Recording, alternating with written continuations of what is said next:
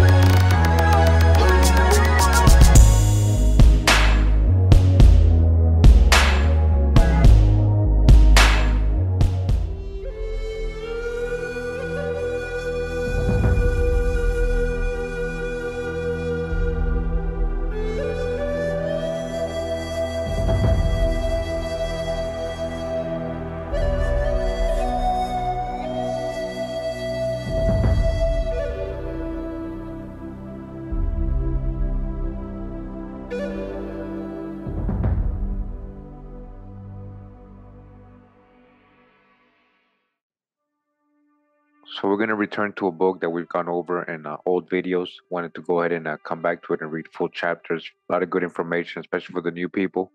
Information we've gone over before, but only briefly. This book is called Anacalypsis, an attempt to draw aside the veil of the Saedic Isis, or an inquiry into the origin of languages, nations, and religions, by the late Godfrey Higgins. This is volume 2 from 1836. And I go to chapter 4 of this book, and it says here, I must now draw my reader's attention to perhaps the most curious of all the subjects hitherto discussed, and that is the history of Mexico and Peru. It might be supposed that these, of all nations, were the least likely to afford any useful information respecting the system or mythos which I have been unveiling, but they are, in fact, rich in interesting circumstances that have hitherto been totally inexplicable. All right, he's finding a lot of things similar to the old worlds, basically what he's going to show you guys.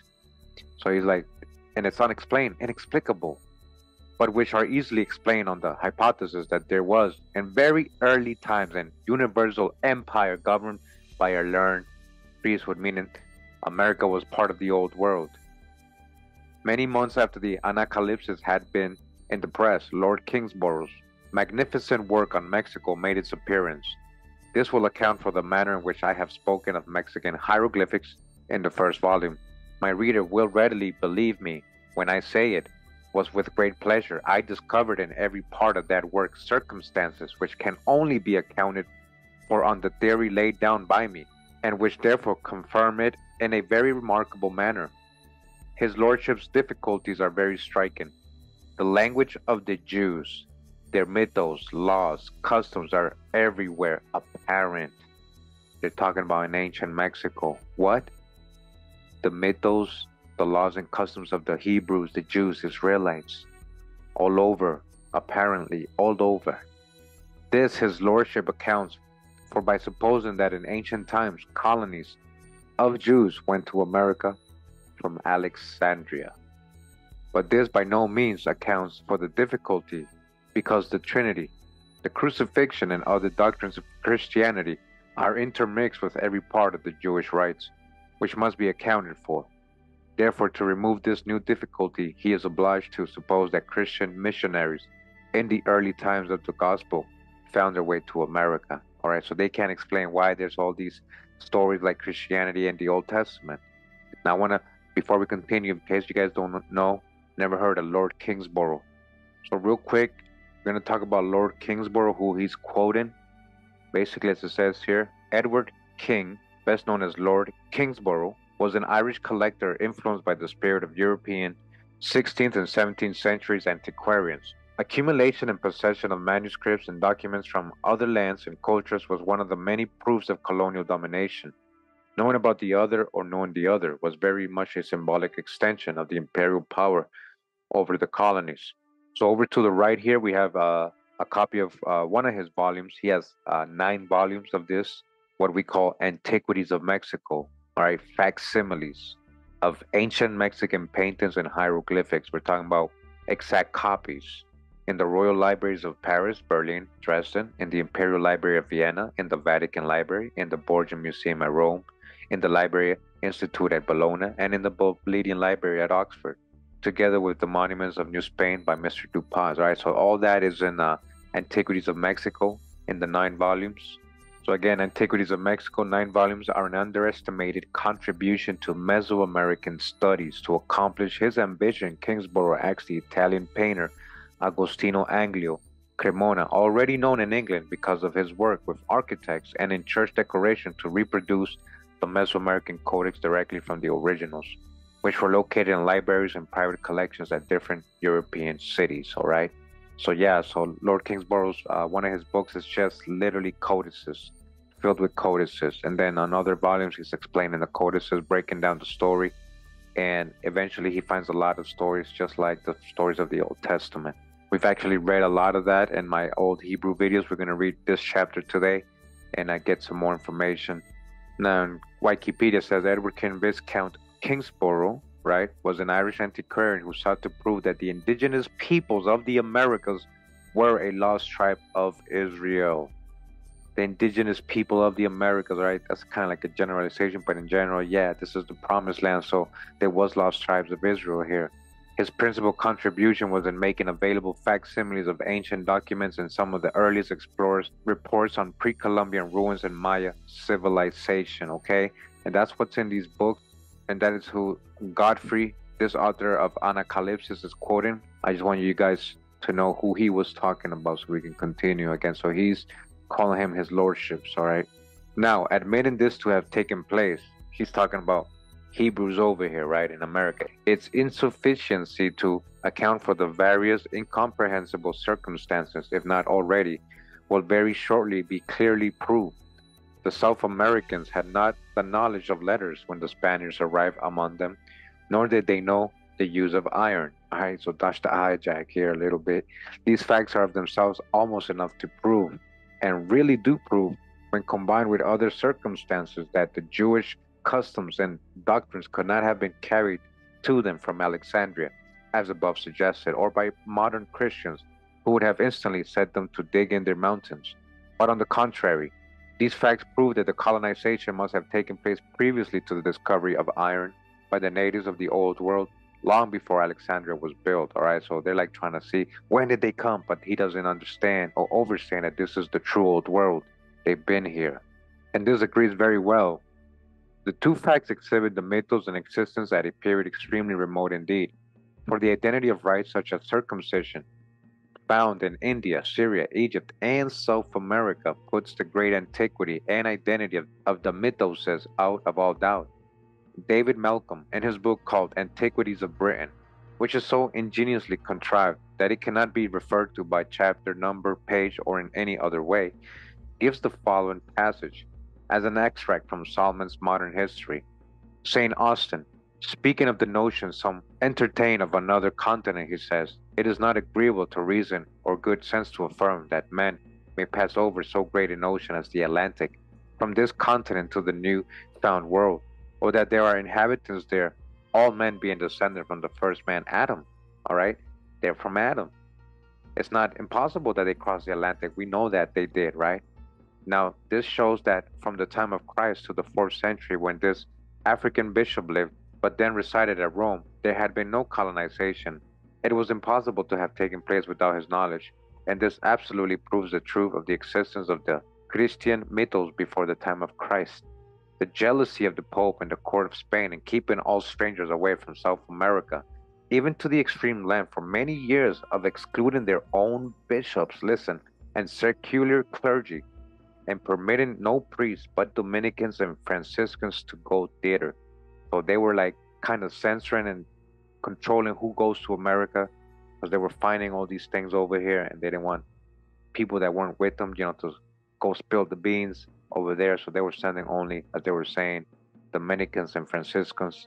The clear and unquestionable doctrines of Judaism and Christianity, which must have existed before the time of Christ, evidently overthrew all their vulgar esoteric doctrines, whatever they might do with the esoteric or those in the conclave.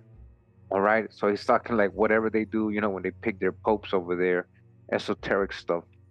Lord Kingsborough says, but one solution offers itself from all the difficulties and mysteries which seem to be inseparable from the study of the ancient monuments, paintings, and mythology of the Mexicans, and that is the presence of the Jews in the New World. Had his lordship said the Judaic mythos, he would have been right, for nothing can be more clear than that it is all substantially there, and most intimately mixed, actually amalgamated, he might have added, with the Christians. Hellenized, huh? The similarity between the Jews, Christians, and South Americans is sufficiently striking, but there is yet something to me still more so, which is that several of the doctrines which I have advocated in this work, unknown to the vulgar Jews and Christians of this day, are to be found in Mexico. Their triune God, their creator, is called by the names Jao and Hom.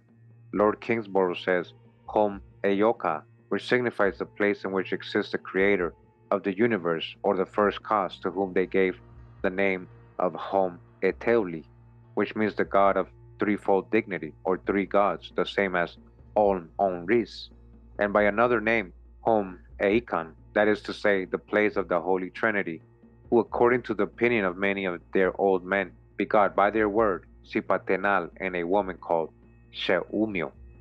In the Hom Eyoka, when joined with the other circumstances, I cannot but recognize the Om and Ai, Omia, place of Om, and again in Hom Ikan, the Aom Ya Anya, the place or country of the self-existent.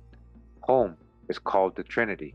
And what are we to make of the Home, the Father of the Word, by the Logos?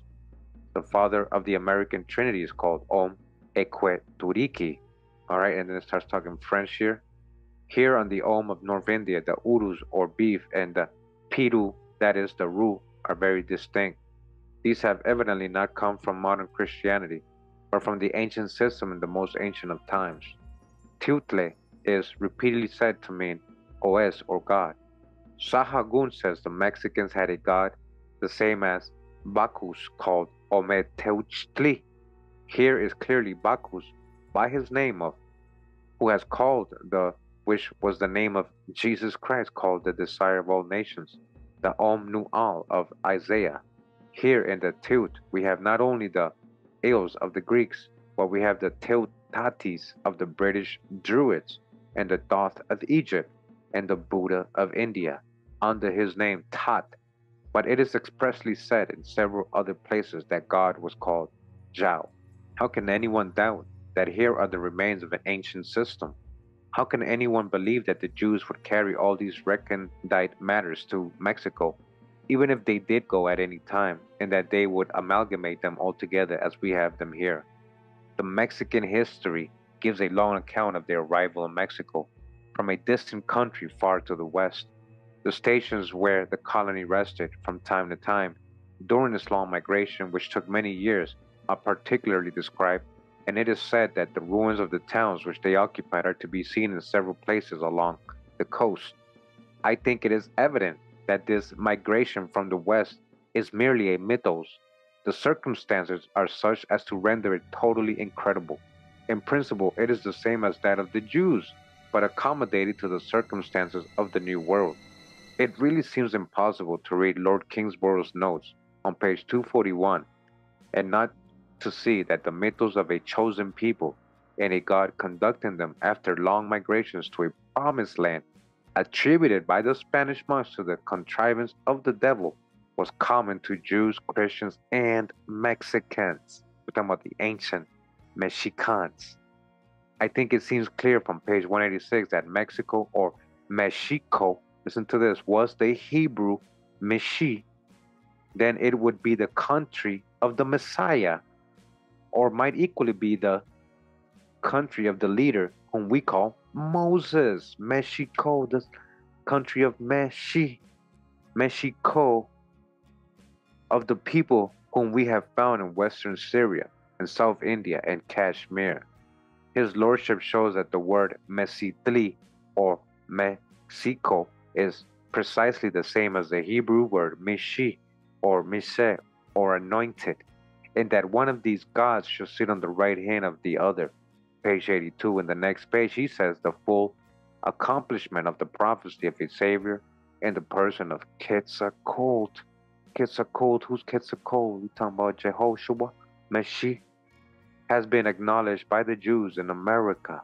He says, page 100, the temptation of Quetzalcoatl, the fast of 40 days ordained by the Mexican ritual, the cup with which he was presented to drink, the reed which was his sign, the morning star, which he is designated, the tepalt or stone which was laid on his altar, is that the stone of destiny, and called Teotepalt or divine stone, which was likewise an object of adoration. All these circumstances, connected with many others relating to Quetzalcoatl, which are here omitted, are very curious and mysterious.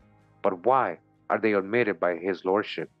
The pious monks accounted for all these things by the agency of the devil, and burned all the hieroglyphic books containing them whenever it was in their power.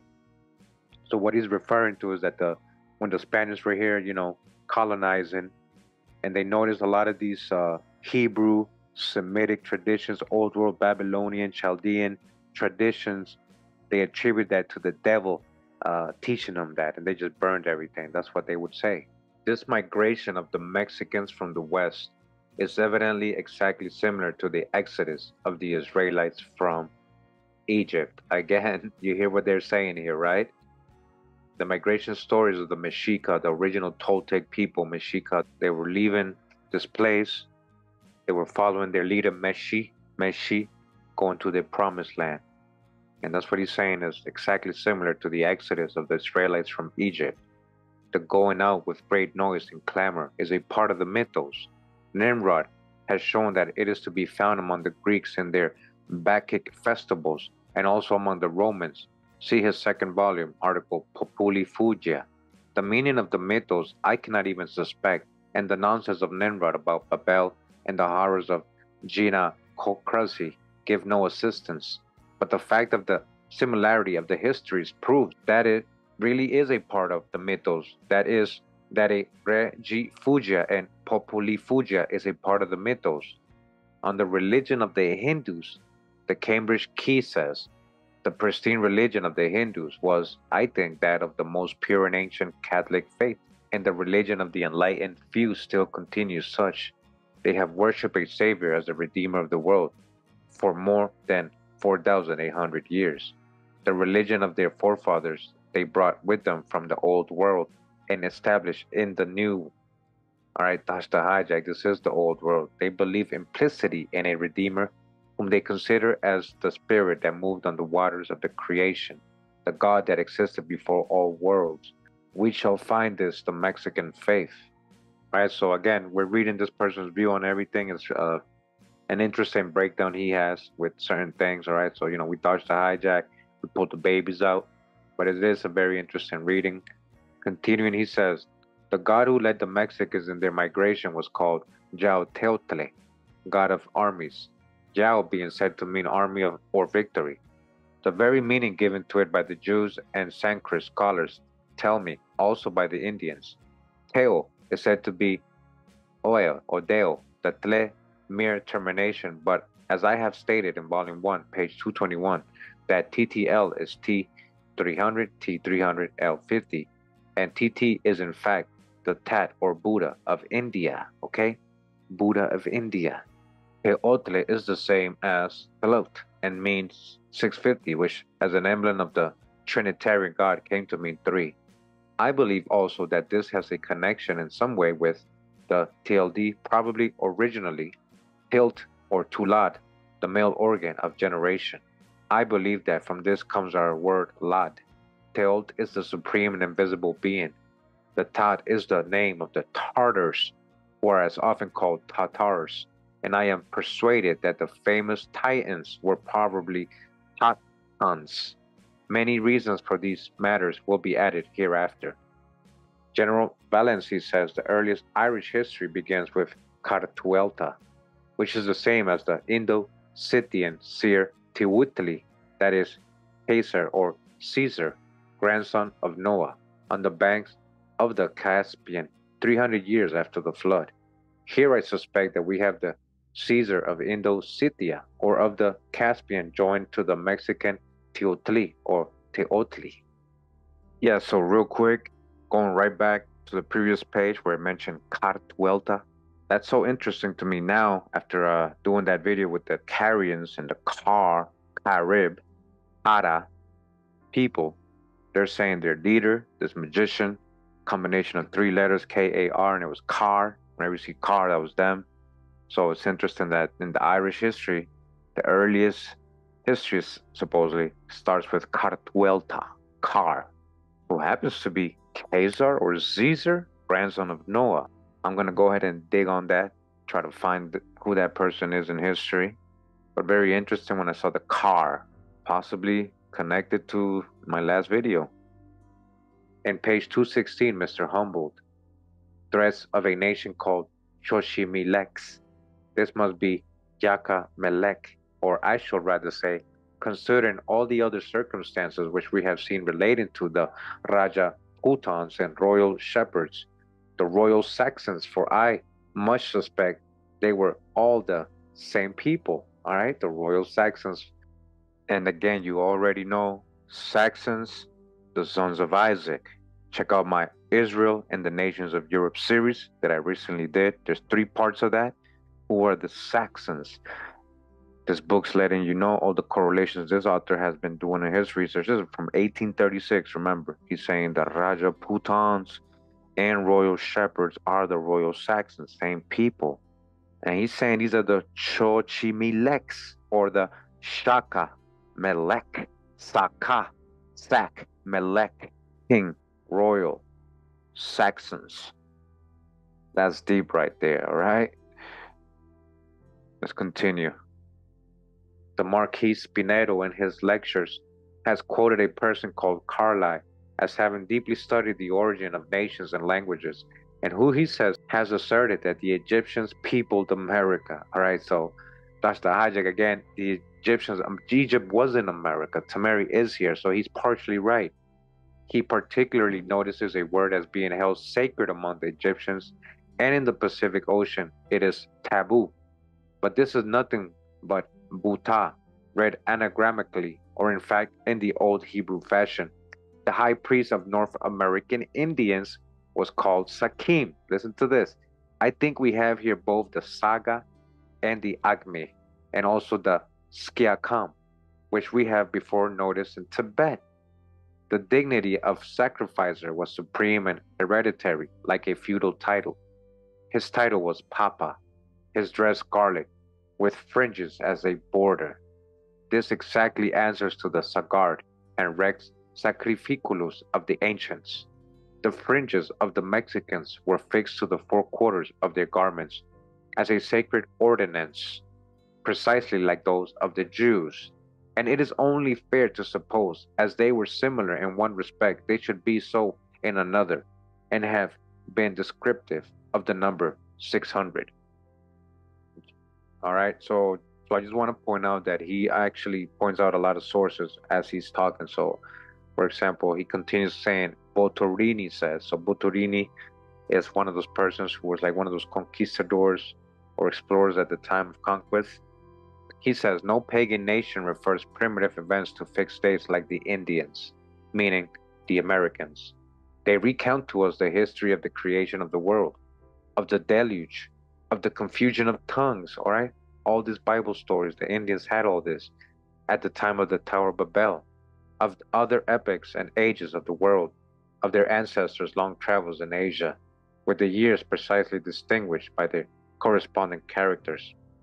They record in the year of 7 rabbits, the great eclipse which happened at the crucifixion of Christ our Lord, and the first Indians who were converted to Christianity, who at that time were perfectly well acquainted with their own chronology, and applied themselves with the utmost diligence to ours, have transmitted to us the information that from the creation of the world to the happy nativity of Christ 5,199 years had elapsed, which is the opinion or computation of the LXX.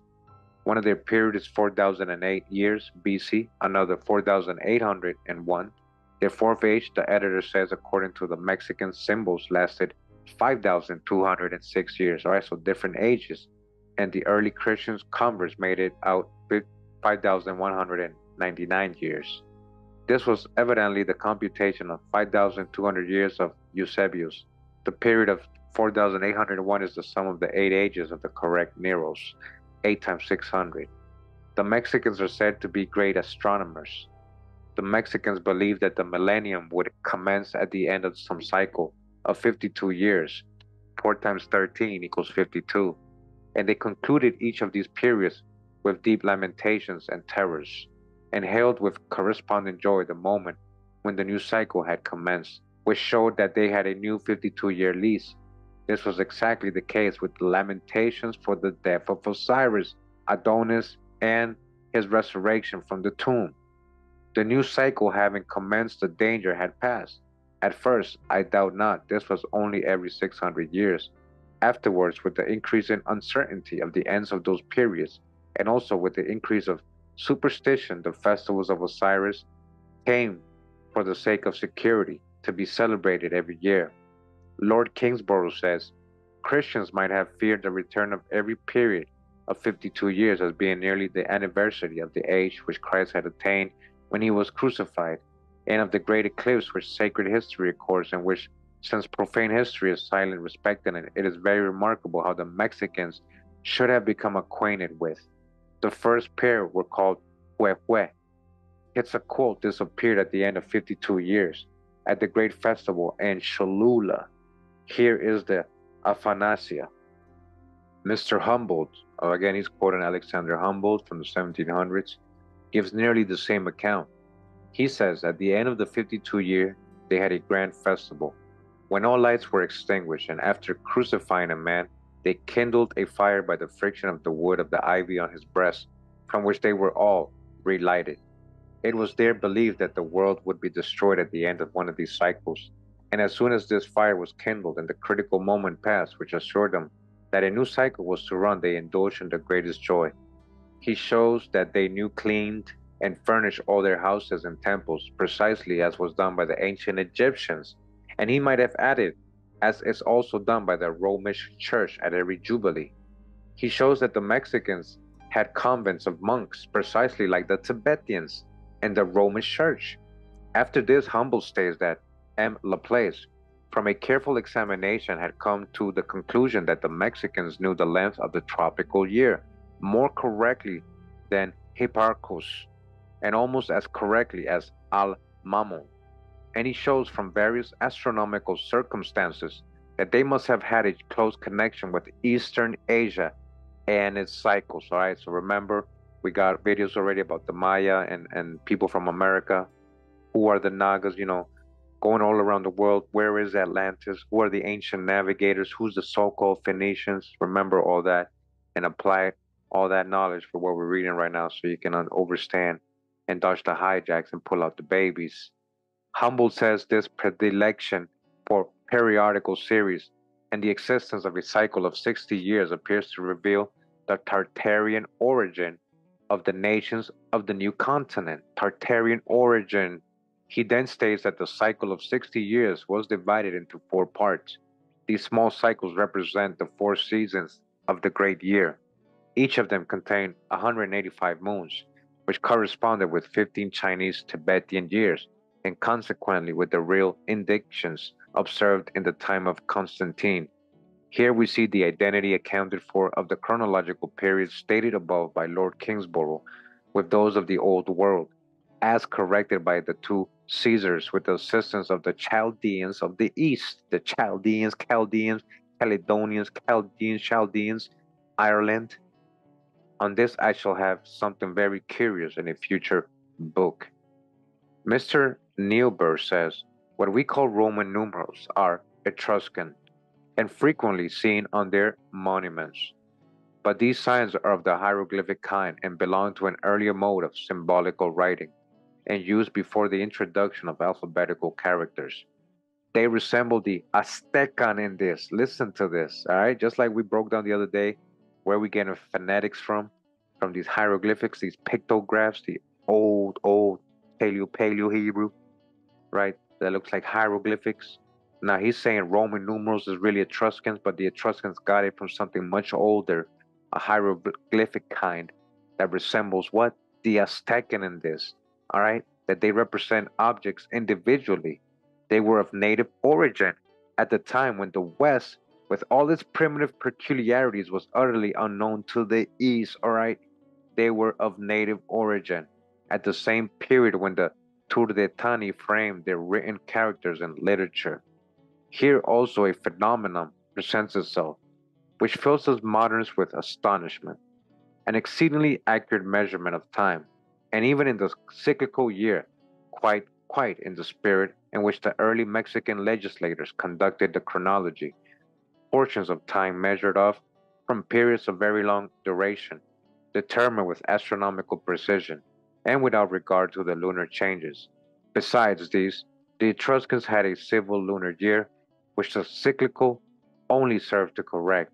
But there is something remarkable, and not to be lightly disregarded, in the affinity between the wisdom of the ancient West and the science, at one time perhaps more widely diffused over that hemisphere, and of which the Mexicans still preserved the hereditary. All right, it was still preserved by the Mexicans. He's saying, this ancient wisdom, the Mexicans were still practicing it when they got there. So who do you think is the original people? Though probably useless possession at the time when their country was destroyed, this deserves more attentive consideration, since the discovery of an analogy between the Basque and American languages. Listen to this future video. The Basque, who are the Basque? I've been saying it a lot, guys. What is the analogies between the Basque and the American languages by a celebrated scholar, Professor Vader? And these observations will surely have a very extraordinary confirmation of my theory. If the Romans calculated by a period of saculum of 120 years, they would come to the same conclusions as if they took the 60 or 600. And in this, we see why the Mexican and Roman periods agreed in the time of Constantine and Eusebius. They would not have agreed before the time when the solstice was corrected by Sosigenes and the Chaldean. They would have varied more than 500 years. This we shall refer to in a future book when it will be understood and something exceedingly striking will be unfolding. Humble says, the Mexicans hold that before the flood, which took place 4,800 years after the creation of the world, the earth was inhabited by giants. One of them, after the flood, called Shelhua, or the architect, built an immense pyramidal tower, which was to reach to heaven, but the gods offended, destroyed it with lightning. Here is a complete jumble of the ancient mythology. The 4,800 are the 8 cycles before Christ. The architect is the megalister, or the name of God made into the giant, and is Shalhua, the self-existent X. The tower is the exact model of the Tower of Babel, as given in our old histories. They're talking about the pyramid of Cholula, guys. We've gone over this. The legend around it is that Shalhua, this giant, built it, and he built it. It was a replica of the Tower of Babel, so he wouldn't have to go through a flood again, just in case. After its destruction, it was dedicated to Quetzalcoatl, the god of the air. This is Saka, or Indra. Listen to this, Saka. That is the Sakae. That goes back to the Saxons. Who are the Saxons? Sons of Isaac. Who's Isaac? Saka, or Indra, whom we found crucified in Nepal. See Volume 1, page 230. The Mexicans chanted the word Ulula is, which belongs to no Mexican dialect, to the honor of their gods. This is evidently the Alleluia of the Greeks and Hebrews, and the Ulalu of the Irish. It is said that after the deluge sacrificing commenced, the person who answers to Noah entered an ark with 6 others, and that soon after the deluge his descendants built the tower of Tulan, Cholula, partly to see what was going on in heaven and partly for fear of another deluge, but it was destroyed by a thunder and lightning. The story of sending birds out of the ark, the confusion and dispersion of tribes, is the same in general character with that of the Bible. All right, they're talking about this. This was in Mexico. His lordship says, in attempting to explain how the Indians could have become acquainted with events of such remote antiquity, coupled with the foundation of the earliest monarchies, it would be absurd to suppose that their annals and native traditions extended backwards to a period unknown to Egyptians, Persians, Greeks or Sanskrit's history, all right? They're like, it would be crazy to think that, but this is what we've been telling you, right? He just said it. It almost seems that it goes way before all these other nations here. Who founded all these nations? Who civilized who? America's the true old world. Absurd as it may be to suppose this, their hieroglyphic annals evidently do thus extend backwards. He said, even though it sounds crazy to think that, their codices, their history, their hieroglyphics, it goes way back. They have all these stories of origin. His lordship says the difficulty of comprehending the plan of the Tower of Belus given by Herodotus vanishes on inspecting the plans of the Mexican temples. The turrets in the Great Temple described in page 380 were 360 in number. Up to the Temple Cholula were 120 gradas. The brick base of the Tower of Cholula, which remains and was built in order to escape another flood if it should come, is 1,800 feet in circumference. It is said to have been destroyed by a stone from heaven. It is pyramidal. Humboldt says it is hollow. I have little doubt that the word Chol has been XL 650, a monogram which it may be remembered is found in the oldest catacombs at Rome. Teocalli is the name of the temple of Cholula. This is said to be the house of Teocalli. This is evidently Teo, or God Kali, house of God, is precisely the Hebrew style. The word Cholula is thought by Lord Kingsborough to be a corruption of the word Jerusalem. He thinks the same of a place called Churula, but I suspect that they were identical.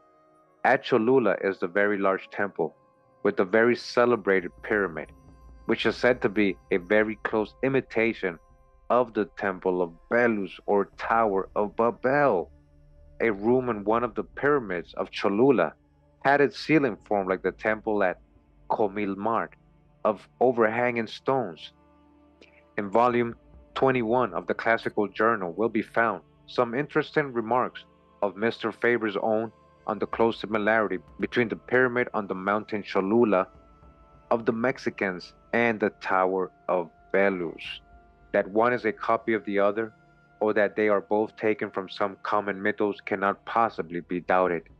This being premised, I would ask my reader whether he can doubt a moment that the well-known deity, Omorka, of the Chaldeans, listen to this, is the Homeyaka of the Mexicans. Okay? Who's the Chaldeans? Who's the Maya? Who is the Chaldeans? Who is Keset? Who is Arpachshad's descendants? We're just talking about Chaldeans. Thus we have not only the mythos of the Greeks and Bacchus, of Christianity, of Judaism, of Tartary, and of North and South India and Mexico, but we have the very oldest mythos of Babylon. So he's finding all this here in America, all these mythos, what he's calling it. I think my reader, how came this mythos of Babylon in Mexico? Did it go by China? I think my reader, when he considers all these circumstances, must see that my theory of one universal empire and mythos will explain all the difficulties, and that it alone can explain them. Mr. Humboldt, after showing that the Tower of Cholula was in every respect a close imitation of that described by Diodorus and Herodotus at Babylon, okay? A close imitation. This is Alexander Humboldt, 1700s. He went, he saw the pyramid, he did all his measurements, we've read it before, and he concluded this. This is the exact copy of the Tower of Belus that Diodorus and Herodotus described. They haven't found the one that these people described, so this has to be the original one, both in its form and in astronomical uses to which it was applied, states, as if it was not doubted by a settled fact, that it was built after the time of Muhammad. At this time, the Tower of Belus had for many centuries been in ruins, and its country a perfect desert. This at once shows that no dependence can be placed in Mr. Humble's speculation on this subject. All right, so just because they still viewing it, the old world on that side, they're like, no, but it was already, in ruins. Gosh, the hijack on the chronologies and all that. Okay, we're gonna do future videos. It's gonna be a great series. Shout out to 432 The Drop Radio who brought this out years back. We got phantoms and duplicates in our chronology. You'll see what I mean. Study the works of Anatoly Fomenko. For surely no one will credit the recent date of this work, supposing even that it were built by emigrants from Egypt or from Chinese Tartary. In that age, after the time of Muhammad, what should induce either Jews or Christians to expend an immense sum in money or labor to build a Tower of Babel in Mexico or anywhere else? After the description of the Mexican pyramidal towers, Mr. Humboldt goes on to state that there are similar pyramidal towers in Virginia and Canada. All right, just like this one. Got the exact same ones in Virginia and Canada. All right, where are they? Are they still hidden? Containing galleries lined with stone. He states the temple of Xochicalco, accurately to face the four cardinal points, to be built of stone beautifully wrought, but without cement, each stone in form of a parallelepiped. The Mexicans' large temple, placed on conical hill called Xochicalco, meant, as they say, house of flowers. This is Shaka. This almost sounds like Sak, right? Saka. Isaac, Saxon, Saka, and Calix or Calix, which means rose. The hill was excavated into large caves, wonderful to behold when it is considered, as it is there observed, that the Mexicans had no iron. An observation is made by M. Dupox that the Mexicans are now quite ignorant of the meaning of their proper names. In page 71, it appears that the temple at Mexico is, in substance and fact, called the Temple of Sinate, C being pronounced like a S, so Sinate, and thus making the Temple of Sin or Sion, oh, which will be explained in the book on letters. Lord Kingsborough calls it Sinai or Sina. All right, the original Sina or China. That's the original name of China, Sina. All right, you guys paying attention? I feel little doubt that one of the first names of God in the first written language, for reasons which I shall give when I explain the origin of letters in all nations, languages, and times, would be the Divus. All right, that's the hijack. With his variety of forms, the next perhaps would be descriptive of 360. This might be described in various ways as TLI, T300, L50, 110 equals 360. The meaning of these three numbers would be the glorious orb we daily behold, the Son and God. For reasons which I shall assign, I suppose D was the first and the prevailing name of God during many generations. All right, so this is again his, and he keeps saying believe, right? This is his opinions. Afterwards, when astronomy so much improved that the knowledge of the Neros of 650 was acquired, the name TTL 650 was adopted as his name, and we have it in Mexico, where figures were known but not syllabic letters. In the name of the deity Teotle, the periods show how far, at the time in which they branched off from Asia, China Superior, India Superior, North America was connected to Asia. The knowledge of the system had extended their period from the creation to Christ of 5,200 years, embraces the 8 ages of their cycle, their TTL, Teotle, 650 times 8, 5,200, corresponding with the period of Eusebius. In India, the name 360 fell into disuse and was lost, and was probably superseded by the words Titlu, 666, TTL, 650 plus IU, or IU equals 16 equals 666, at last, by the number now used, TT, 600. I know not how I could have invented anything more in accordance with my theory than that this Mexican god should have this peculiar appropriate name. Had I set my wits to work for the purpose of invention, Teolt signifies in the Mexican language both the sun and an age, and the image of the sun surrounded with rays, and the symbol of the latter. Mr. Fred Schlegel has observed that the word ATL or alt or atel is found in the languages of the east of Europe, that it means water, okay, water, ATL, water, and that its symbol has found its way into the Greek alphabet in the letter mem, all right? Got that mem, got that water, that mem. Shout out to Joseph. in the undulating shape by which water is meant, all right, the symbol, that it is also in the Phoenician and most Western nations. It is in the Istoteland of Greenland, which is, I suspect, the Anya Estotel. And I also suspect that it is the symbol of the center letter end of water because it is the symbol of fluid of any kind. I think this leads to the meaning of our word land. La Anya Di, the holy country. The holy country. It's like Isel means refuge. Almost all persons who have written respecting the Mexicans have observed the similarity of their language to that of the Hebrews. Okay? This and many other strange things the monks admit most unwillingly and attribute to the devil. All right, they want to blame, oh, how did they learn Hebrew? It must have been the devil that taught them. Why would the devil teach them Hebrew? Like, that doesn't make any sense, but this is what they were trying to write and reason in their heads. They couldn't understand how the Mexicans or the people of the Americas knew all these old world mythos or stories and actually spoke the old world languages. La Casa said that the language of Saint Domingo was corrupt Hebrew. All right, it's Hispaniola. The Caribbees have the word Neketali, meaning dead. In Hebrew, Kital, Hilali is dead. In Hebrew, Hil, Kanishe, a cane, sugar. In Hebrew, Kene, Eneka, a collar. In Hebrew, Onk.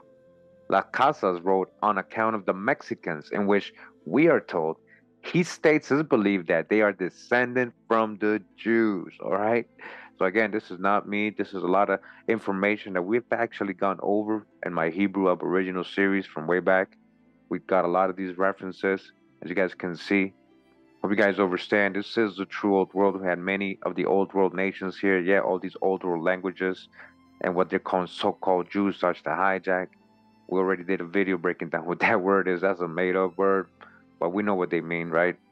This account, by his desire, was never published. But why should he object to its being known that the Mexicans descended from the Jews? The reason is very evident. It was because he saw it was ridiculous, and he did not believe it himself. This book is in the Academy of History at Madrid.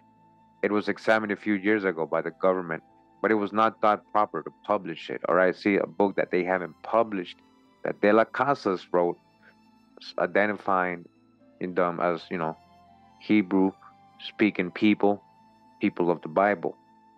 Lord Kingsborough gives the following passage. Las Casas' persuasion that the Indians were descended from the Jews is elsewhere mentioned, but as the words locella tua manifestum te facit were discovered, with some other reasons tending towards the same conclusion by Torquemada and some private papers containing the will of Las Casas, at the same time that great weight must be attached to so solemnly recorded an opinion, it cannot be said that that learned prelate was guilty of any indiscretion in promulgating it, but the contrary is proved by the proviso which he made respecting the publication of his history, that is, should not be printed till 50 years after his death, and then only if it appeared good to be superior of his order and for the benefit of religion, but that in the intermediate time no layman or young ecclesiastic was to be permitted to read it. The work has never been published, and Don Martin Fernandez de Navarrete says that when it was referred some years ago to the Academy of History at Madrid to take their decision respecting its publication, they did not think it convenient. You see, they didn't want to publish that account of De las Casas.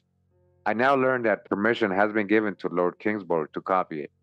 The secret in practice is found to answer no longer. The old proverb applies. I shall be surprised if anything important be found in it, as much as I should have been to have heard that the French found many diamonds at Loreto when they got there, or secret learning in the Vatican Library when they got to Rome. David Malcolm, in his essay on Antiquities of Britain, says, take it in the sense of Whitfleet, thus PM 12, which in substance amounts to this. And when the Spaniards were in the Magna Insula Indice Haiti, when the bell rung for evening prayers, the Spaniards, according to custom, bowed their knees and signed themselves with the cross. The Indians did imitate them with great reverence, falling down on their knees and joining their hands together, rather, as I think, for imitation than for any other reason. Though there are several who think that the Indians had the cross in veneration long before the arrival of Columbus. All right, so they weren't worshiping the cross like Christians were. The symbol of the cross was around since ancient times, especially here in the Americas. We got a video on that. You just gotta research it. You'll see that it was all over here. We saw many symbols of the cross actually the other day at the museums I went to. Right, I showed you guys, and a lot of these potteries and vases and stuff. They had the cross all over. Gomorrah, Book 3, Chapter 32 tells of St. Andrew's Cross, which is the same with that of Burgundy, was in very great veneration among the Cumans, and that they fortified themselves with the cross against the incursions of evil spirits, and used to put them upon newborn infants, which thing very justly deserves admiration. So they're talking about an indigenous tribe was doing that. That's what Gomorrah wrote.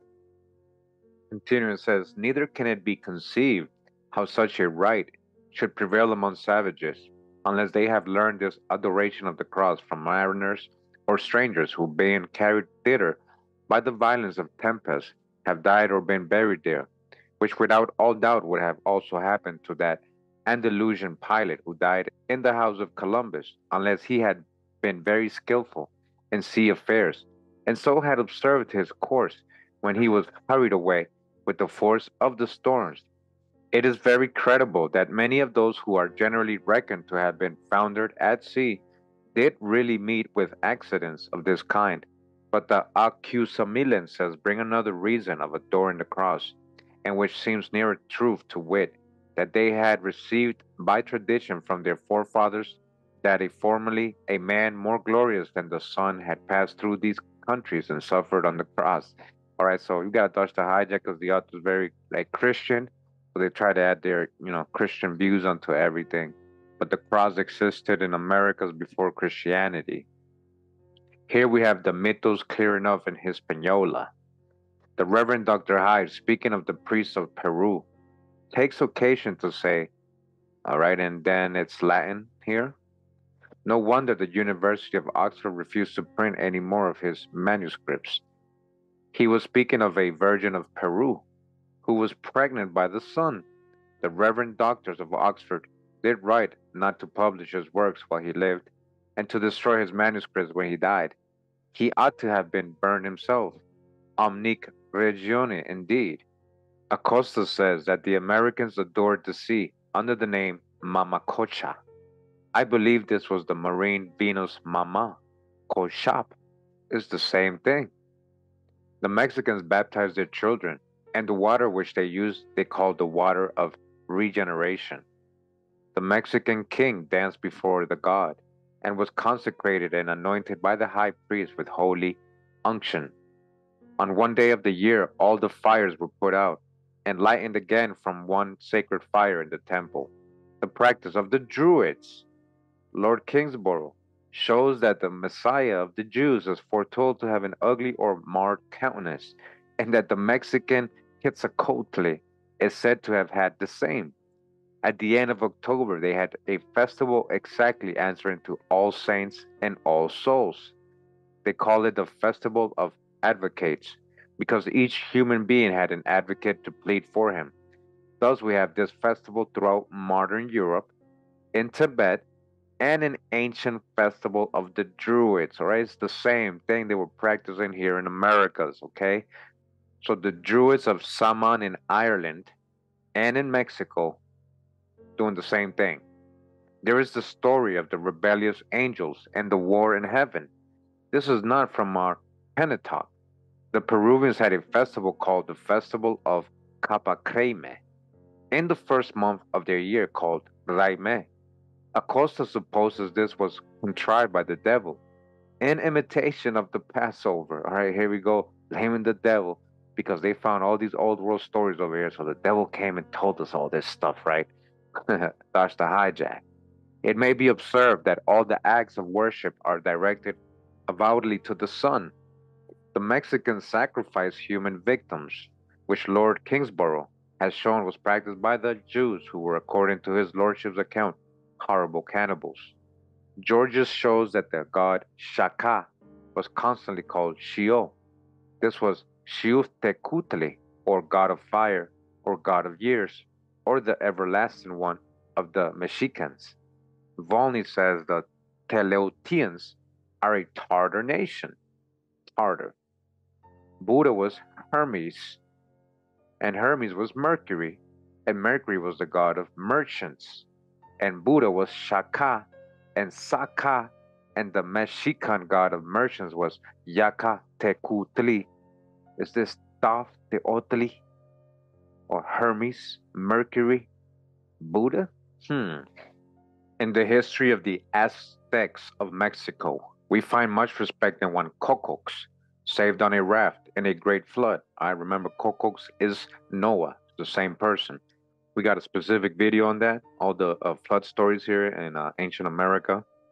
Now, when I consider that the Mexicans are so closely connected with North India, all right, North India, and that their accounts are all preserved by mixture of hieroglyphics and unwritten tradition, I cannot help suspecting that this Cocox ought to be Sasax or Sasax. Nagualism is a doctrine known in America. What is Nagualism? In reference to the Nagas, softened or corrupted, and the Hag of England, where the serpent is called Culebra. This is Colubra, and the followers of it are called Chivim. These are the Evites or Hivites or Ophites. Eve is Hivia or Hiwa. The Mexicans had a 40 days fast in memory of one of their sacred persons who was tempted 40 days on a mountain. He drinks through a reed. He is called the morning star, etc., etc. This must be the same person noticed before, to have had a reed for an emblem. As Lord Kingsborough says, these are the things which are very curious and mysterious. The inhabitants of Florida chant the word Hosanna in their religious service, and their priests were named Juanas. Sina is the ancient name of China, right? What I was saying earlier. I suspect Sina and Sian or Siam are the same word. The god of Haiti was called Yohana. The sea is evidently instead of the Asperati in Johanna. One of the temples has the name of Sina Teocalli. That is, I suppose, temple of Kali, the god of Sina or Siam. Lord Kingsborough says the Mexicans honor the cross. They knew them, the Chiribians or Chiribichenses, which name differs from that of Chibirias, the mother of Bacab, honor the cross. The Incas had a cross of very fine marble, or beautiful jasper, highly polished, of one piece 3/4 of an ell in length, and 3 fingers in width and thickness. It was kept in a sacred chamber of a palace and held in great veneration. All right, so I've read this in an actual Spanish account, and I can't find the Spanish account that I had read this in, but I know what they're talking about. This so-called cross, it wasn't, a Christian cross. It was something they had, and it was like made out of a crystal, very special crystal. And then the Spaniards, as it says here, enriched this cross with gold and jewels and placed it in the Cathedral of Cusco. So, all right, so they grabbed that cross and turned it into their symbol in the cathedral. People don't know. They think the Europeans brought it. They think it's something to do with Christianity, and it was actually something the Incas had in their palace. Mexican temples are in the form of a cross and face the 4 cardinal points. Quetzalcoatl is represented in the paintings of the Codex Borgianos, nailed to the cross. All right?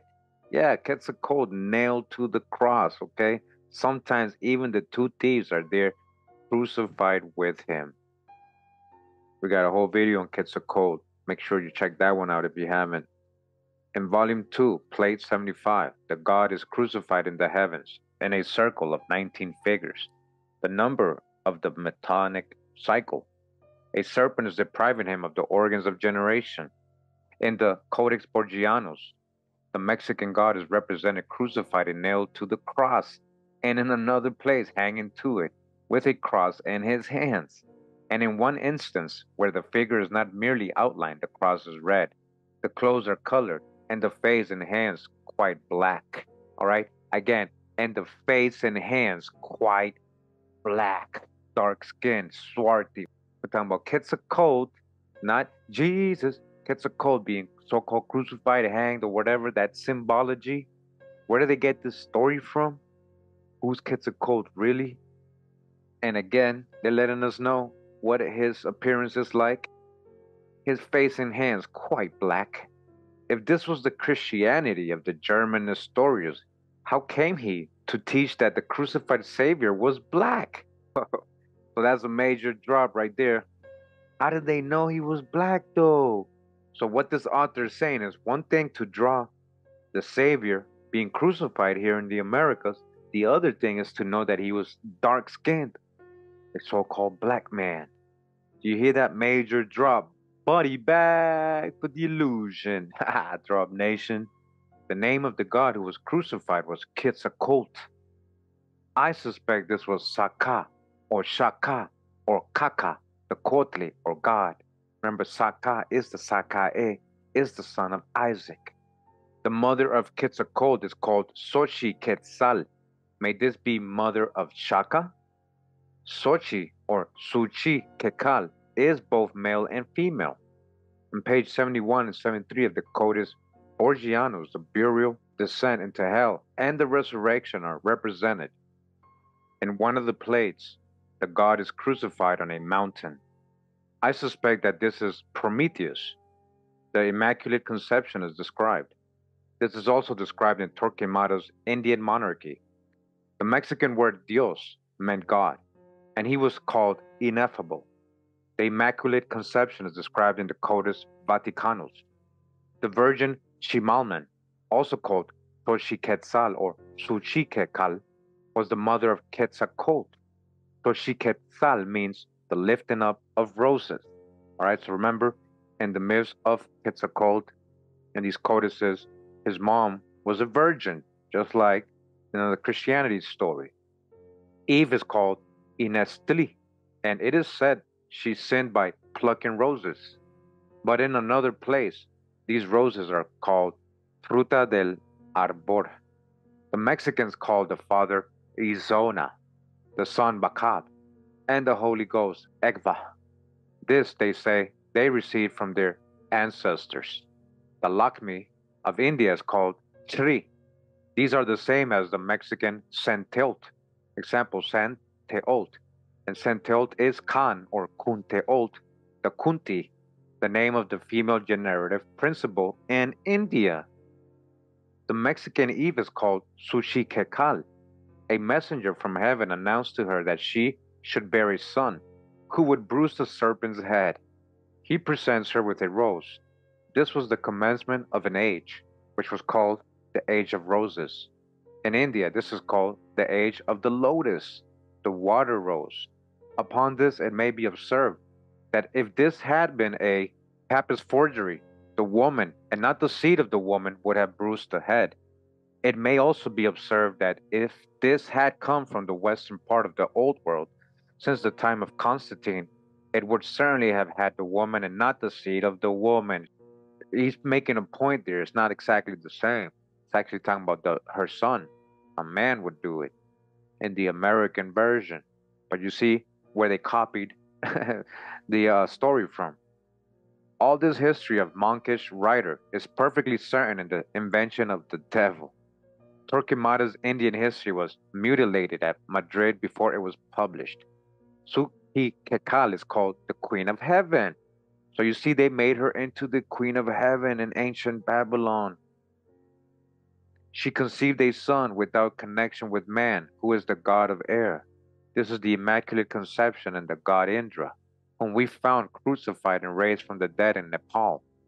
The Mohammedans have a tradition that Christ was conceived by the smelling of a rose. The temples of Quetzalcoatl were round. He was the inventor of temples in this form. In the 36th chapter of Marco Polo, an account is given of the sacrifice in the province of Tanguth, a little north of Nepal, of a ram of a year old, which is said to be offered as a ransom for the child. The same is practiced among the Chinese. Torquemada says, two things are very remarkable. The first is that the parents of the children should have sold them. and given them voluntarily for sacrifice. The second, that the sale itself should have taken place on the second day of this month, February, at the very time that we, who are Christians, celebrate the festival of the presentation of the Virgin without spot in the Temple of Jerusalem, holding in her arms her most blessed child, the Son of God, whose life was sold for the sin of the first woman who existed in the world, carrying him to the present and making offering of him, manifesting, as it were to the God, the sacrifice which was afterwards to be accomplished on the tree of the cross. All right, so that's the hijack there with Torquemada's beliefs. All right, so that's an old account, right? Torquemada's from colonial times. Mr. Humboldt has written much respecting the Americans. It is remarkable circumstance that it should never have occurred to him that the ignorance in the South Americans of the use of letters and iron were decisive circumstantial proofs of their very great antiquity and their very early separation from the stock of the Old World. But this great antiquity he considers proved from a variety of other circumstances. He says, it cannot be doubted that the greater part of the nations of America belong to a race of men who, isolated ever since the infancy of the world from the rest of mankind, exhibit in the nature and diversity of language, in their features and the conformation of their skull, incontestable proofs of an early and complete separation. Except in the article language, he is quite right. Malcolm shows that tauta in the American language means father, tata. So in Costa Rica, in our slang, or the way we say dad or pops or dad, father, we say tata. And I started looking that up. It's actually very widespread all around the world.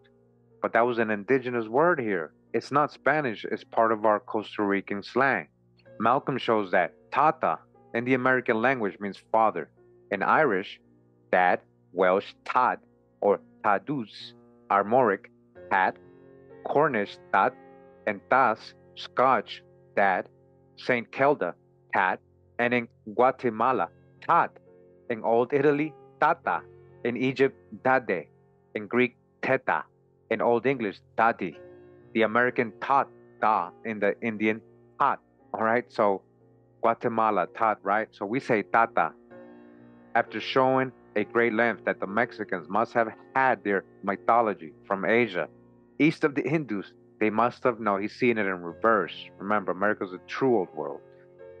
Mr. Humboldt observed that he finds among them neither the linga nor any of those figures with several heads and hands which characterize the paintings and figures of the Hindus, but he distinctly admits that he finds the doctrine of repeated generations in cycles.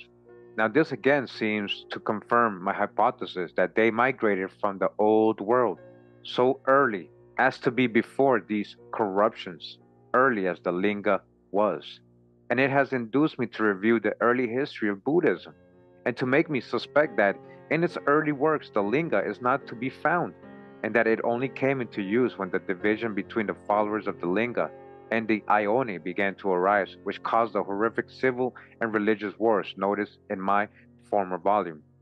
The founder of the Peruvian nation was called Bochica, the son and emblem of the sun. He was high priest of Soga Mosul. Here we have the saga. His wife was called Chia. Chia is nothing but Eva, corrupted. Isis, or the moon, Isis. He was described with 3 heads. Here, I think, are Buddha and Trimurti of India. His priests were called Shekes or Sakes. These are the Sakas or Sagas or priests of wisdom. All right? So again, he's breaking it down, maybe seeing it in reverse. But who are the ancient Nagas? We got the drop already. He's literally saying that. Humboldt says the form of government given by Bochica to the inhabitants of Bogota is very remarkable. From its analogy with those of Japan and Tibet, the Incas of Peru united in their person the temporal and spiritual powers. The children of the sun were both priests and kings. Again, both priest and king. We're talking about priest kings, a Khan. The pontiffs or lamas, the successors of Bochica, were considered as heirs of his virtue and sanctity. The people flocked in crowds to offer presents to the high priest. visiting those places which were consecrated by the miracles of Boshika. And on many writings and books that we've gone over research, Boshika is the same as Quetzalcoatl and Viracocha. In a very particular and pointed manner, this Boshika is said to be white or albus, right? Dash the hijack, pure.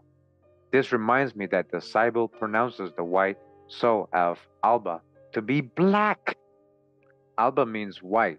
Was Bochica Alb or LB L50 B2 52? He had a peculiar cycle of 13 years and another of 413s or 52. This looks as if there was some reference to our astrological instrument called playing cards, which certainly came from North India. This does not seem so wonderful when we consider that we have just found their cycles, the same as the indictions of Constantine. What is the Romish Alb? The Peruvians believe in one supreme being, the creator of heaven and earth, called Viracocha and Pachacamac. All right, there goes Viracocha, is what I was saying, who had revealed to them his religion. Dash the hijack. The Mexicans called their great god Jao ineffable and represented him by an eye in a triangle. An eye in a triangle? I thought that was the Illuminati sign, huh? The back of your dollar? Do you guys hear that? The cross was everywhere adored, and the symbol of the cross was everywhere. The Mexicans expected a Messiah. They expected a Messiah and everything. Their history of the flood is almost a close copy of that of Moses. Their baptisms in the presence of witnesses is almost the same as that of the Jews and Persians. And in the same manner, they named their children and offered them in the temple. All right, again, it started with the Peruvians, then it went on to the Mexicans. So there's a lot of people in between that and a lot of nations they're grouping together as Peruvians and Mexicans, right? So they had the customs of sacrificing the firstborn, the same as the Jews, till it was done away by Abraham or Moses. They had also the rite of circumcision. Their temples were in the form of a cross and faced the four cardinal points. Their language has many Greek and Hebrew words in it because it originated here. Remember my phonetics video? Who are the Maya? The Maya went and civilized a lot of the world. So-called Phoenician language, Paleo-Hebrew, so-called Greek. Come on. They have a sacred and select word like the Indian Om, which is never spoken, but what it is, I do not find mentioned. The union of the Jewish and the Christian mythos in one system, instead of their division into two systems, at once proved that they cannot have been brought to Mexico at different and distant periods. Had this been the case, there would have been two religions, as in all other cases in opposition to one another. It is a wonderful circumstance that the Jews coming from the city of Egypt, built by Alexander, what Egypt, huh? Should have forgot to bring with them the knowledge of letters and iron. And still more wonderful. All right, so he made a point right there. He's saying if it was supposedly Egyptians that came, they would have brought iron, they would have brought a lot of things that supposedly they didn't find here, right? They wouldn't just come and, hey, teach a little bit of this and not stay in this beautiful place. Because the truth is, the ancient Egyptians or people of Tamari were from here. That the Christian monks coming in a later day should have had equally bad memories. All that was necessary was for those Jews to have told these skillful smelters of metals that by melting the lumps of their native iron in a wood fire, they would get iron and steel. The identity of the Mexican and Chinese or North Indian mythos as being unquestionable attempts have been made in several periodical publications to account for their similarity by supposing that the Mexicans were colonies fleeing from the arms of Mohammedan or Tartarian conquerors. And I would say part of that may be true. There was a lot of waves of migration into Mexico, not all the same people. But the writers do not tell us how the Jewish and Christian doctrines came to be found in America, mixed most intimately together, and also with the idolatry of North India and Greece. Other writers contend that these colonists were Mongol or Tartar conquerors, who not contented with the conquest of China, conquered America also. Well, and it's something we might end up finding out.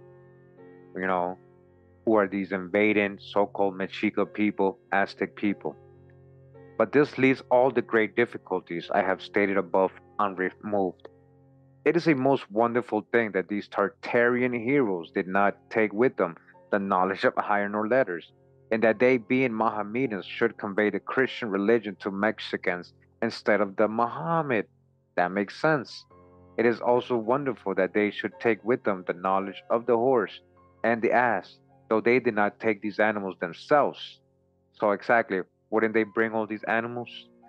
Pictures of them being seen everywhere, mixed with their other hieroglyphics, and what is still more, as the reader will instantly see, mixed most intimately with the Judean mythos.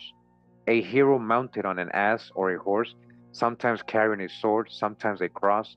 It is impossible, on viewing them, not to recollect the procession of Jesus Christ on the ass into Jerusalem. How about Jehoshua after the Exodus?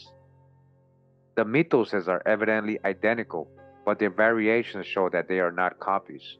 Though they have plenty of pictures of the horse, the animal, be it observed, notice in the Revelation, they have no knowledge of the elephant or camel. But these were not in the Revelation, were no part of the mythos. They have no sheep, but they have an animal like it, which they call llama or lamb. No part of the Mexican hieroglyphics is more striking than the exhibition of the horse or ass. For some are doubtful. All right. So again, what he's saying is the representation of the horse is all over the codices, a lot of the hieroglyphics. We already know horses originated in America, and they were here when the Spaniards arrived. Check out my horse, Origin of the Horse in America video for the info. Animals totally unknown in a state of nature to the Americans. I touched the hijack. I refer to the plates figures. Faria and Souza, the Jesuit, says that when the Portuguese arrived in the Azores, they found a statue caught on the side of a mountain of a man on horseback wearing a cloak, his left hand on the horse's mane, his right pointing to the west, with an inscription on the lower rock, but not understood. All right. Now remember, we read this in my book. I believe it was Shadow of Atlantis, chapter 3 or something like that, where we read, as he says here in the Azores, the statue. Same one. Remember that video, guys? Pointing towards America, and what appeared to be an American Indian. It is necessary to observe here that tribes both of Negroes and bearded men were found in South America. Again, are you guys listening? I'm going to repeat that. All right? It is necessary to observe here, guys, that tribes, both of Negroes and bearded men, were found in South America. Antiquities of Mexico, Volume 6. The Codex Vaticanus, Volume 2, is marked 3738. The plates in it are numbered to 146, but the explanation goes only to plate 92. In either English or Spanish, the explanation purports to be in Volume 6, page 155 of Lord Kingsborough's work.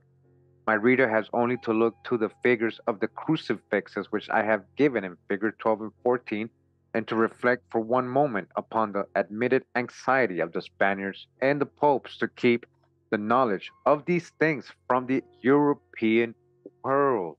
Remember, they were making sure they were only sent people that they would trust or that worked for them. They were censoring everything coming out of America. They were just sending their Franciscan friars and all that. So they kept the knowledge of these things from the European world to see why the explanation of the Codex Vaticanus ends with plate 92. The remainder has no doubt been suppressed to avoid the necessity of giving an explanation of the crucifixes. We everywhere meet with the Mexican divine names ending in tle, as Teotle, that is Deo or God Tle. It has been observed by Lord Kingsborough, as well as by almost all the Spanish authors, that the Mexican language is so full of Hebrew words as to be almost Hebrew. It is so-called Hebrew, original mother tongue, whatever you want to call it. It's here. America's a true old world. Yes, you see, guys, I didn't write this stuff. I didn't write this book. This book's from the 1830s, and he's quoting other authors from the past, primary sources, historical records. Continuing, we have seen the god everywhere crucified and suspended from the cross. So also the image of somebody being crucified or hung from a tree or cross, that's all over the Americas. Pre-Columbian, before Europeans arrived. We have found the sacred animal, the llama or sheep. We have found the mythos of the crucified Savior, right? So when they talk about the llama or sheep, I mean there were shepherds here and legends of a crucified Savior. We have found everything at last to center in the sun. The word tele is confessed not to be understood by the Mexicans nor by the Spaniards, who call it, for that reason, merely a termination. All these matters considered, I think it may be the same as the word tletla, the Hebrew name of the sign of the zodiac, Agnes or Aries. In Hebrew, it means, when spelled with the tau, tle, hanged or suspended. Okay? I believe it meant crucified by hanging on a cross. Hanging, right? Hanging. Who's getting hanged? It was originally Buddha, as noticed before in section 3, page 24, for the same reason that the word meaning 650 was applied to him. It was in succession applied to the God of wisdom, to the Lamb, his second emblem, and to the crucified God, Krishna. All the Mosaic history is to be found in China, according to Mons Paravey, in which he only repeats what was before pointed out by Bergeron. The Guinness and the Chinese historians relate that one of their ancient despots endeavored to destroy their old records, but that a copy of their history called the Chao King escaped. That book treats of the terrestrial paradise, its rivers, waters of immortality, its admirable trees, fall of the angels, and of man, and the appearance of that moment of mercy, also of the Sabbath, confusion of tongues, the manna in the wilderness, the Trinity, and the Holy One in the West, who was incomprehensible, the one with the Tien. It states that the world cannot know the Tien except by the Holy One, who only can offer a sacrifice acceptable to the Chang Ti or Khan Ti, priest king Ti. The nations are waiting for him like plants for a refreshing shower. The Tien is the Holy One invisible, and the Holy One is the Tien made visible and teaching men. All this was taught by Confucius 550 years before Christ. Ancient inscriptions state that Jews to have come into China about the time of Confucius. This is probably the arrival of a colony of doctrine of a new incarnation going to them from the western Ayodhya. The secret doctrine of the renewed incarnation seems, by being misunderstood, to have operated with them precisely as it did with their Indian and Tibetan neighbors, for they are the Tibetan or Buddhist faith, into which all these doctrines dovetail perfectly. These facts and many more detailed from different authors by the learned Nimrod, Volume 3, page 510. All these things, good people, like Nimrod supposed, were taught to the Tartars and Chinese by the lost tribes of Samaria. Those tribes are most useful people. They account for every difficulty. In the east, in the west, in the north, in the south, they are always ready at hand. Here is all the Jewish and the Christian mythos amalgamated precisely as it is in Mexico, in Tibet, North India, and South India, all carrying with it proofs of its almost universal prevalence or dissemination. But withstanding that we find remnants of this mythos everywhere, the actual character of which cannot be doubted, yet in the respective countries where they are found, the system is obsolete. They are remnants of an almost forgotten system.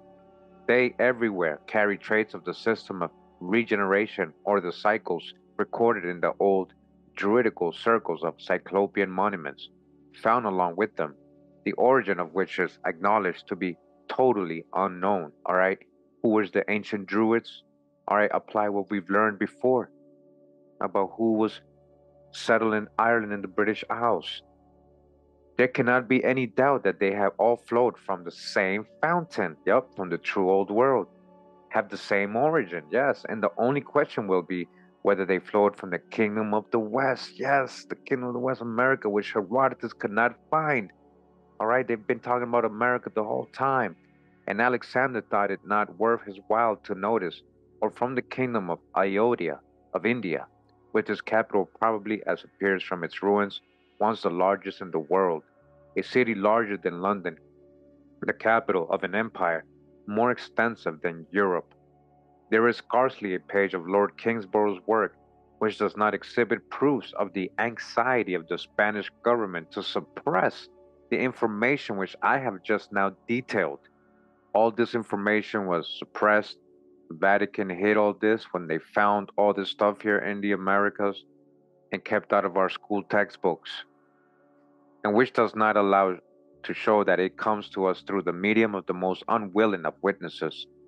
Every contrivance which was possible was resorted to in order to prevent its arrival in Europe, and this accounts for the extraordinary and systematic opposition to the admission of strangers into New Spain. All people likely to be intelligent, such as physicians, persons suspected of heresy, were prohibited from going thither, all right? People that could be considered intelligent or think for themselves. Again, they were just sending their friars and Dominicans and Franciscans. They were literally controlling who was coming over here, as they just told you right here. The reason assigned by the Spanish government was that they were prevented going that they might not create disputes and prevent conversions. The author of the notes of Lord Kingsborough's book says that he believes that the Jews colonized America and held it for 1,000 years, and that they introduced, as it must have been along with their own, the Christian rites into the religion of the Mexicans, right, Dodge the hijack, who had never heard of Christianity, to show their hatred of Christianity and turn it into ridicule. So they showed the Indians Christianity. So Hebrews, so you're talking about Israelites, Hebrews showed the Indians Christianity so they can later on mock them. That makes no sense. You see how they try to explain things? Both those things originated here because this is the true old world, period. And that it was for this reason that they established the Christian doctrines along with those of the Jews. Gosh, the hijack, all right? Such as the resurrection, ascension. The passage is so extraordinary that I think the writer must have meant it for a joke, all right? So, see, that's what I'm saying. You can't take that stuff serious. It makes no sense. The close connection between the Americans and the old world was long ago seen. Again, the close connection between the Americans and the old world, because this is the old world, was long ago seen. A lot of people have already written about it. Notwithstanding all the exertions of the Spaniards to keep mankind in the dark, and fruitless endeavors were made by Grotius and others to find a cause for it. An account of them may be seen in Basnash.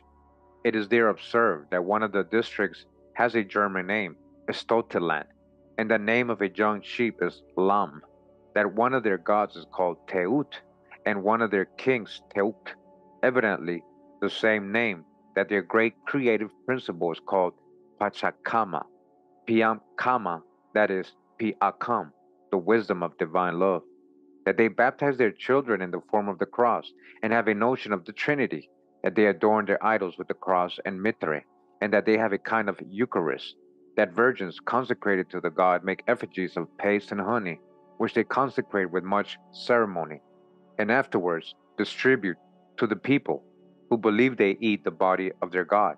The people of North America were taught by Penn to have an unaccountable likeness to the Jews. All right, we have that first-hand account by William Penn. He said that. And he goes on to say, Penn and the Masajati were taught to be found in Massachusetts. Tibet is called Tangutia. This is evidently Ia Tangut, the country of Tangut, the close similarity of the Trinitarian and other doctrines of the Tibetans to those of the Romish Christians we have seen. It is surely a very extraordinary thing to find a Peruvian triune god called Tanga Tanga, evidently the same as the god of Tibet, both in name and characters, the same.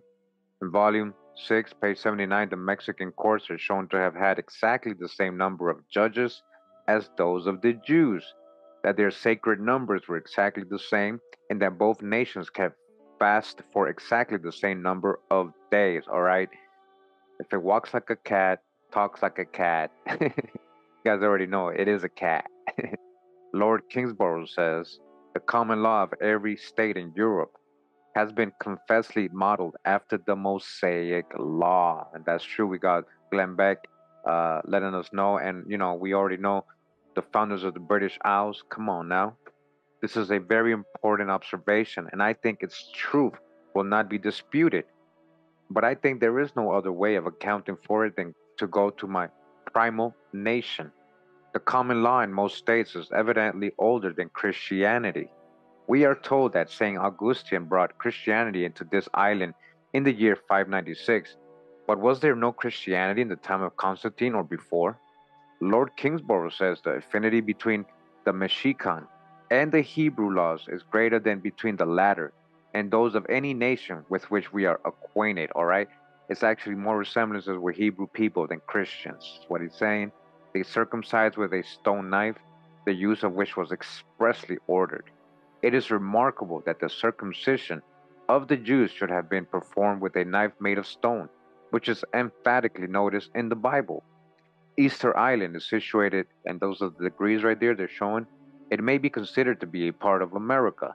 The most remarkable curiosity in this island is a number of colossal statues.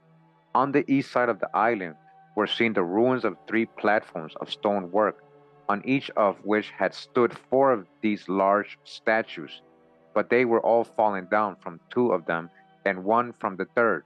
They were broken or defaced by the fall. One was 15 feet long and 6 feet broad over the shoulders. Each statue had its own head, a large cylindric stone of a red color, wrought perfectly round. Others measured nearly 27 feet and upwards of 8 feet over the shoulders, and a still larger one was seen standing, the shade of which was sufficient to shelter all the party of Captain Cook, who reports this from the sun. The workmanship is rude, but not bad, nor are the features of the face ill-formed. The ears are long, according to this distortion practiced in that island, and the bodies have hardly anything of a human figure about them. How these islanders, wholly unacquainted with any mechanical power, could raise such stupendous figures and afterwards place the large cylindric stones upon their heads is truly wonderful. It is observed that the most probable conjecture is that the stone is factitious. The island is about 10 or 12 leagues in circumference. It must be in the Gulf of California. But see Cook and Forster's Voyages, March 1774. The Encyclopedia Londinensis says the names of the 2 statues left standing are Dago and Taurico. Here we have Dagon and Taurus. Surely nothing can be more curious than these statues. Who placed them here, and when were they set up? Everyone must remember the accounts of the perfect horror with which the unhappy Mexicans viewed the first horses, which the Spaniards took over to their country. This I will now account for. It appears from Lord Kingsborough's book that they had all the mythos which had seen so fully explained of the old world: the Immaculate Conception, the Crucifixion, the resurrection after 3 days, the expectation of the return of their crucified Savior. Every Indian inquirer knows that the last avatar was always expected by the people of Java to come mounted on a white horse. Now, in several of the Mexican hieroglyphic pictures, though their owners knew nothing of the horse, an animal, which might be either a horse or an ass, is painted. Alright, so dodge the hijack, so of course they knew the horse. In these same pictures, the other parts of the mythos, the crucifixions, are described. From this, it is evident that although they were not able to convey the horse over the sea, yet they could convey every part of the mythos. The result of this was that when the Spaniards arrived in flying machines or machines propelled by the winds, on the wings of the wind, across the boundless ocean, or from heaven, their commander mounted on an unknown animal, described in their ancient pictures to be that on which the promised God was to come, and carrying in his hand thunder and lightning, with which he destroyed his enemies at miles distant from him. He was believed to be the last avatar. All right, so there's, Dutch the Hijack when they're saying the Indians thought, that the Spaniards were gods, according to what they tell us, right? Lord Kingsborough gives a very interesting account of the effect which this superstition or belief had upon their conduct. Taken away from most of them from devotion, all wished to resist their God. Mounted on his horse and surrounded by thunder and lightning, and from others through fear, all power thus given to their cruel enemies, an easy victory. I cannot conceive it possible to devise anything more conclusive of the truth of my whole system than this. All this accounts for numbers of circumstances relating to the conduct of Montezuma and his people, which have hitherto been utterly unintelligible. And I think it seems evident that if the miscreants from Spain had really understood their own case, they would have had nothing to do but to have quietly taken possession of the whole empire as its last avatar and newly arrived god. Well, indeed, might Peter Martyr, Las Casas, and Torquemada be puzzled with the horse. The actual horse of the Revelation is a country where the people had not the knowledge of the animal, or indeed of any animal of the old world. All right, thus the hijack. This is opinions here. Instead of accepting the possession of the empire, peaceably offered to them by a most absurd and extraordinary mistake, the Spaniards determined to terrify the people by ill usage, the account of which is given in the Antiquities of Mexico. Colonel Todd states the mountains above Tibet, the highest ridge of Asia, to be called Andes. These must have been in the countries of Tungusians. It is impossible on reading this not to recollect the Andes and the Tanga Tanga of Peru. So, did you guys know that the highest ridges of Tibet in Asia are called the Andes? Come on now. And it is equally impossible to attribute this paranomasia and the other circumstances already described to accident. That is no accident. To account for this, I look into ancient histories and I adopt the first rational and philosophical cause which is recorded, and without difficulty, I find it in the communication formed by the island of Atlantis of Plato. All right, here we go back to Atlantis. We were just talking about the true old world, America. That's why the Andes, the word is from here, and they brought it over to Tibet. Same thing. From here, so called Atlantis. For the subsequent submersion of such an island or continent is neither improbable nor irrational. But when the attendant circumstances are considered, a dry historical fact carrying probability on the face of it, it is no more improbable than the effects we see produced by volcanoes every day. It is neither impossible nor improbable that when the Atlantis sunk, something of the same kind should have happened in the northern Pacific Ocean. The legend of the sinking of a very large island is now well known in China and Japan, and in both places an annual festival is kept to celebrate the escape of an excellent prince called Perun. All right, a prince called Perun or Peru, right? A prince. I cannot help suspecting an identity of mythos or an identity of fact. I apprehended I apprehend, if the whole or great part of the Polynesian islands constituted the highest grounds of a large continent, which sunk, the effect would be, when the sinking took place, to raise up the waters so as to drown all the inhabitants, and after a short time to subside, and leave the points of the mountains dry as islands. After all, a great difficulty must be allowed to exist in all speculations on this subject, arising from the fact that there are none of the animals of one continent found in the other. The Mexicans in their histories, as already stated, say they arrived in their present country from the west. So again, this author is going to try to say that, America was empty and it was peopled by people from the old world. He's seen it in reverse. So the Mexicans never said they were coming from Europe or Asia or anything like that, specifically. They always persist most strenuously that it was from the west they came, and they describe towns on the coast where they remained for many years, in their progress to their present situation, the ruins of which they assert are yet to be seen. They say they came across the sea from another country. Now, was this Atlantis or not? It is very desirable that the remains of the towns should be sought for.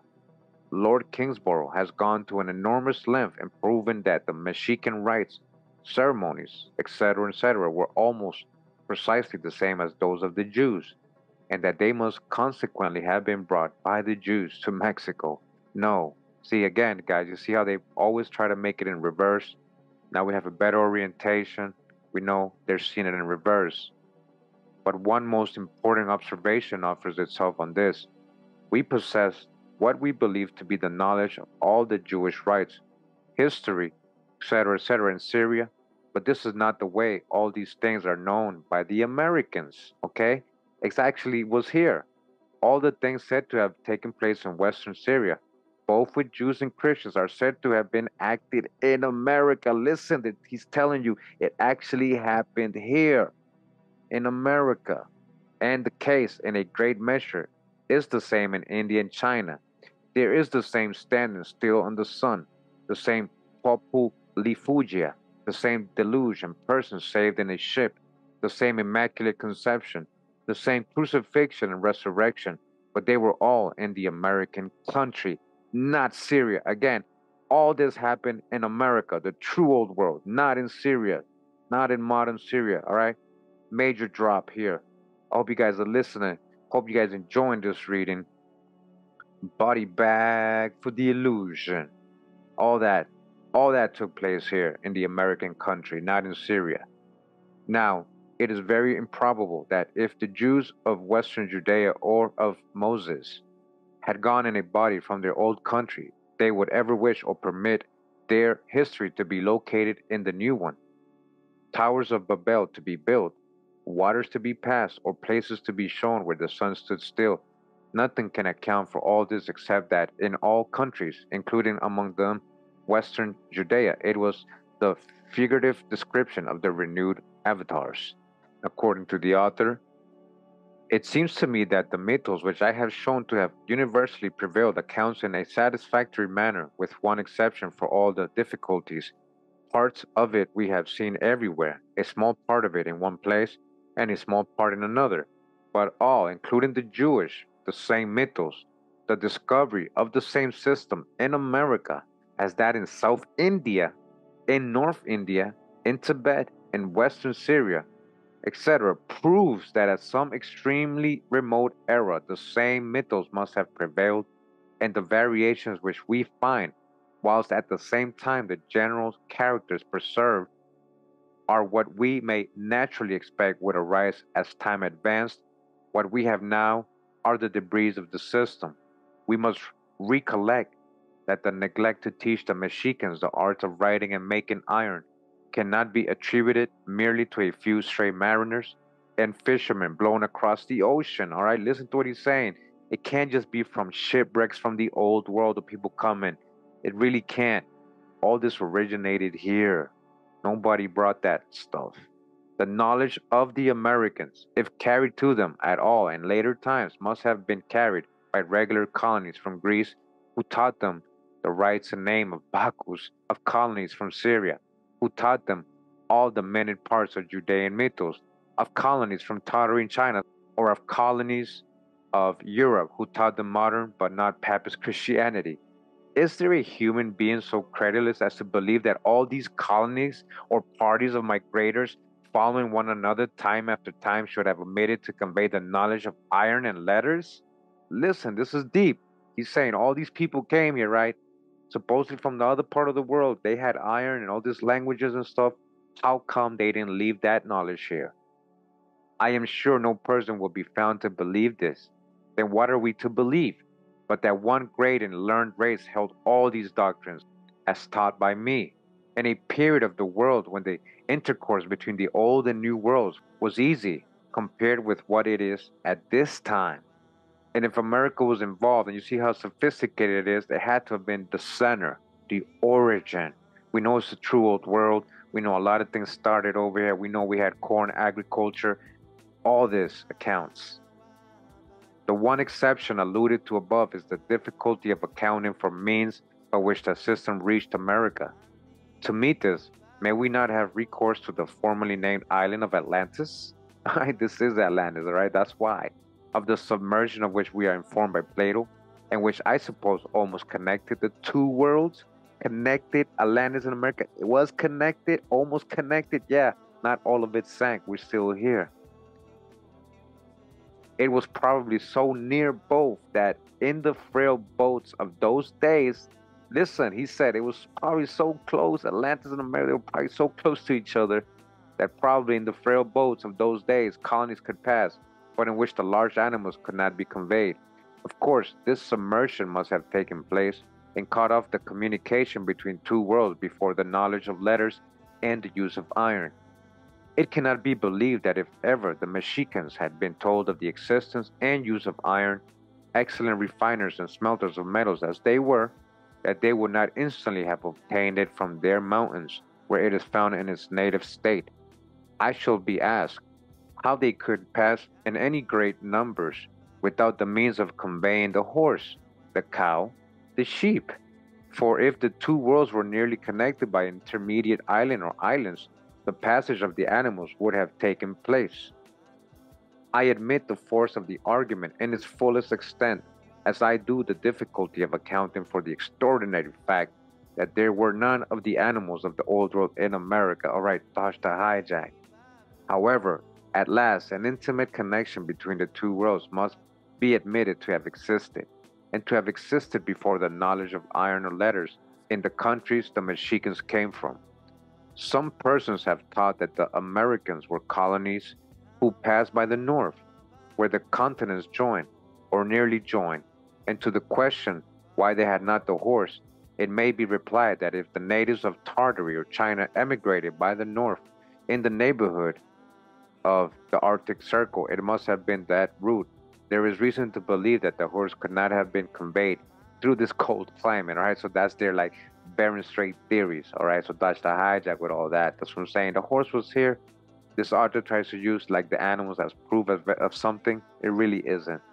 If we admit this, then we may suppose that the migration took place from China, where the Hebrew language was spoken, and where the Hebrew and Christian system flourished, as it has before been shown to have done in a very early period, all right? That's future videos, Hebrew and ancient China and Japan. Yeah, that writing and all that is Hebrew. And if the emigrants went from China, we must thus account for their going without taking with them the knowledge of syllabic writing. If we suppose a body of Japanese or Chinese amounting only to a few thousand on their arrival in Mexico, now remember this author is seeing everything in reverse. We went to Japan. Who's the Mayas? Who's the Nagas? We went over there. Remember Queen Mu book? All the research we've done before? Yeah. So this author's trying to figure it out. You know, why all this old world stuff? It just seems like America's the old world, but he just can't say it is, you know? So he's trying to explain all of it right now, as you guys can see. Lord Kingsborough's work is unquestionably the most magnificent ever undertaken by an individual. It is, indeed, an honor to his order and to his country. The bringing together into one view by means of lithographic copies the different manuscripts from different and distant countries will prove, indeed has already proved, of the greatest importance to science and must greatly aid the philosopher in his inquiries. All right, and that's the end of the chapter, guys. I hope you guys enjoyed it. I mean, it's pretty deep. Basically, a lot of it is going over what Lord Kingsborough had translated from the codices and other stuff, you know, Mr. Higgins' research on his own. But I thought a lot of this was very interesting. I wanted to reread this. I haven't read the full chapter before, and I wanted to be able to do that. I've taken out little parts here and there in certain videos, but I really wanted to read the whole chapter to you guys, especially to the new people. And I just want to ask you, can't you see? It's unquestionable. We are in the true old world. You see all these so-called mythos. We have everything from the old world, all the legends, all the folklore, all the Bible stories, all the mythology, everything. It's here. It's always been here, and it wasn't brought by anybody. This is the origin of it. So remember to pull out the babies out of what we read and dodge the hijack when we heard it. This is a lot of deep, good information. We might get back to this book and future videos again, but I'm glad I got through that chapter with you guys. Thanks for reading along with me again. We've been reading so many books. More proof America's a truer world. Look at all the different connections you guys can put together and research it further. Hope you guys enjoyed it as much as I did reading it. So thanks for tuning in once again. Much love and respect. Pura vida, mi gente. Wow.